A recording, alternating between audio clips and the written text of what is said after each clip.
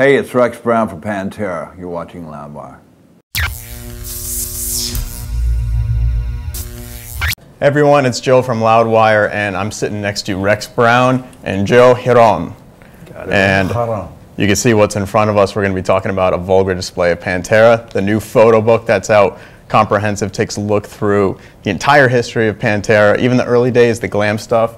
So really cool. Thank you guys so much for sitting down with us, giving us some of your time today. No problem, Joe. So let's jump right into the book here. I want to talk about a couple of my favorite pictures in here. I'm a big fan of the glam era as well. So what do you think of when you look at this guy right here? I like that dude. I don't like that guy. So no, why I like this, both guys. so why not this one a little bit more? And that was a little bit attire. I think there? I had got a little overdressed for that pic.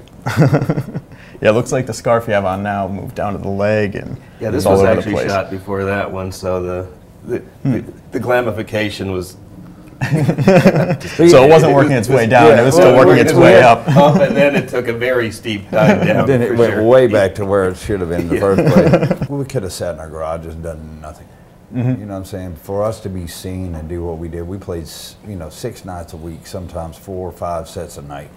And you just to be in Texas, to be noticed, and for anything else, you had to wear this kind of crap. It's just what you had to do. But it didn't change the way that we were writing or anything else. Musically, it didn't affect us at all. It just we had to put that shit on every night. That's the only thing that sucked. But at a certain point, when we got Philip in the band, we finally just said, screw it, we're not going to play any more of these covers. But the covers helped us, they helped us bond and musically get us to where, we were tight, tight. That's what struck me the first time I ever saw this band. I saw them live in 1982 when I first went to go interview for my job in Fort Worth. And then in '83, I saw them all summer long at the Roxy, and just the chemistry and the tightness this band had. I had never seen another band play like that before. It had that just precision and just. And it was instant. The comment was. I knew. You got to remember, I knew Dime before he knew how to play bar chords. So we used to call him Q-Tip. Q-Tip, because he had this perm, and it was just real tight. And real skinny, man. God bless. And so he went in his bedroom, and I think he was like 15, and he started winning all the guitar contests and everything else. And he came out listened to Blizzard, the first 2 Ozzy records, and he just came out. It was just inside of him. He just didn't know how to get it out. His dad was left-handed, so it was harder for him to pick it out. But once he just started being himself, oh my God, yeah. Now, is there a favorite photo that you have in the book? Maybe something that took you by surprise? You're like, wow, I forgot about that. The ones that are really deep to me are the ones, of course, of Dime, because he's no longer with us, and the interaction that we had. We all just knew each other so well, and we knew how to play off of each other and everything else. And some of the live pictures of where we're sitting and looking eye to eye and all that kind of stuff. It's the definitely pick on the forehead. Yeah, the pick on the forehead. That was just every night we did that. It's just a ritual that we did, and it's he's still dearly missed. But this really Don was.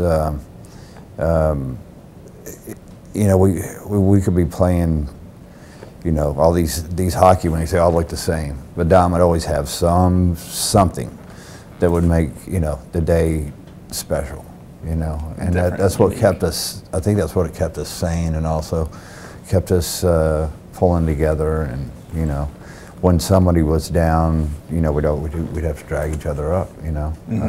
That's just part of the deal, and it was a phenomenal band. There's just a lot of really just goofy pictures, and it shows just kind of how much fun you had. I remember that shot. This was one of my favorite. You remember this one? Oh, absolutely. So what was the last happening? shot of the day out, wasn't it? Well, they were about to do the Foundations Forum in L.A. That's the one you guys.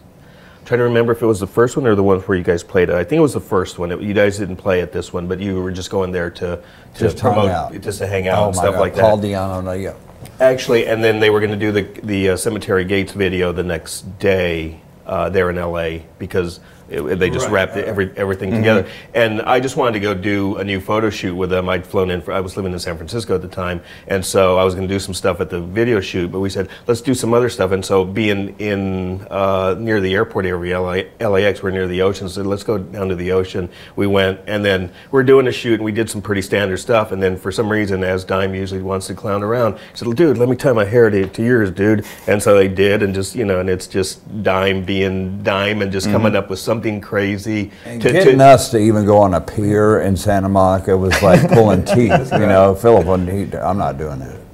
So you said you were hanging out with Paul Diano earlier that day?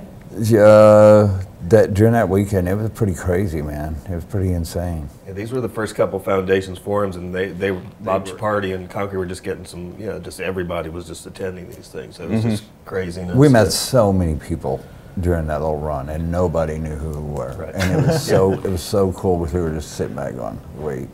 You'll find out who we are. Wait, Vulgar. Boom, bye. So this one was in Russia. Correct. And you just look at these kids' faces, and it doesn't really look like maybe they're particularly metal fans, but they're there for a reason. You see Dime smiling here. It seems like it kind of personifies, Dime was kind of a man of the fans. Joe can say this better than I can. And as I did in another media thing previously, because they asked about one of my favorite Pantera photos, and this is one of them, because Dime was a kid at heart, and I think that's what really comes out in these images, and the way he could relate to these little kids. We were just walking around the sort of the market area, the kiosks and all that kind of stuff, just doing touristy things when we were in Russia, and these kids were just either going to school or being let out of school, and they saw Dime, and his pink beard really. They were like, it was a big group. They might have been going on a field trip or something, and they saw his pink beard, and it was just instant. Like they were just there. Their eyes lit up, and then he just then played off of that with his video camera, and I think Bobby Tongs had his as well. Actually, I think Bobby Tongs, the footage ended up in one of the home videos. But just his interaction, and as I just said, I mean, he was such a kid at heart that he could just relate, and they were just having fun, and he was just interacting with them and stuff. And I mean, you look at his smile here; it looks like you could just Photoshop this onto one of the kids. Like it's just that innocent cherubic smile. He fits in. And then he was, teaching them how to give me 5, give me 10. So that's what they're doing there, and it's like you have to remember this is 2 weeks after the coup. When we flew into Moscow, it was like a 60-watt light bulb at noon. There was no neon signs, no advertisements. There was nothing. People were standing in line for bread. It was horrible. And this was kind of the transition from the communist era to the more democratic democracy and stuff, Where did this whole idea start with Joe? Obviously, I had this great collection of Pantera imagery. All of it was in pretty much slide form, and so I had to digitize it, which I did. Very tedious process, getting it all scanned. And so I wanted to have a good body of work to then go and show book publishers, which I started doing in 2012. Got a couple of them interested in it. Unfortunately, the economic situation with bookstores and book chains and the whole deal was kind of on the decline. Borders went out of business. And so it must have been interesting for you, because we all know about the CD fallout in the music industry, but now it's happening with the books too. So you kind of got to experience the other side of what you've been witnessing. Exactly. And I'm just glad that I've had somebody with the confidence to know that they could put out a big coffee table book and there would still be an audience for it. And that's what Jacob saw, and continuing to hold on to the project and take it to his new company. And I believe Lesser Gods, which is what my book was the first release on it, their whole focus is music titles. And that's great to see a company continue to focus on music, even though they know that books aren't necessarily the best-selling thing, but they have the confidence they want to tell musicians' stories, photographers' stories, and continue to tell. Then all the sexy pictures of us, in the first 30 pages. Yeah, very good. Yes.